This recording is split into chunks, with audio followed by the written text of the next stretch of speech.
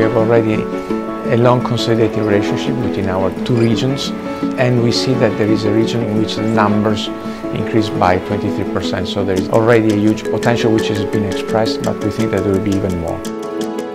Basically, the TOAsean Business Days is an initiative willing to connect business. If you don't have a chance to travel to do missions in Southeast Asia, with the TOAsean Business Days, the main objective is to bring Southeast Asia here for you, so you can start a collaboration, you can start an exchange of information, and then maybe organize visits, either in Italy or in Southeast Asia.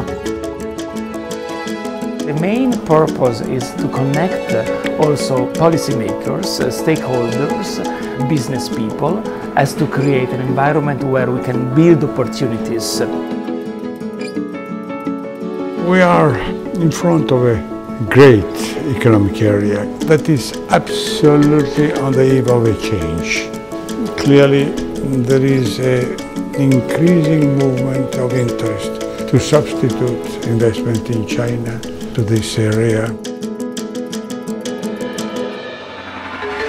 Today we were very pleased to share with the audience some information about our capabilities in Italy and abroad to assist Italian companies, especially the SMEs, in foreign markets.